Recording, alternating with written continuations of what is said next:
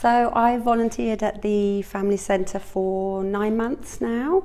I started as a parent helper with my son when we both attended the playgroup together. Now I volunteer at the playgroup and also at the baby and toddler health clinic as well. So I support and welcome new families, support the team, prepare snack, lend a friendly ear.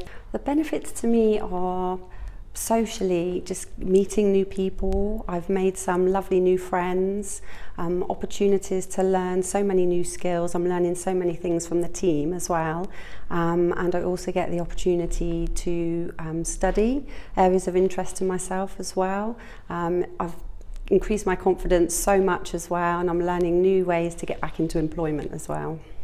I would say if you're looking for a new challenge, if you have a few hours to spare every week, you like meeting people and you want to learn some new skills, then why not give it a try?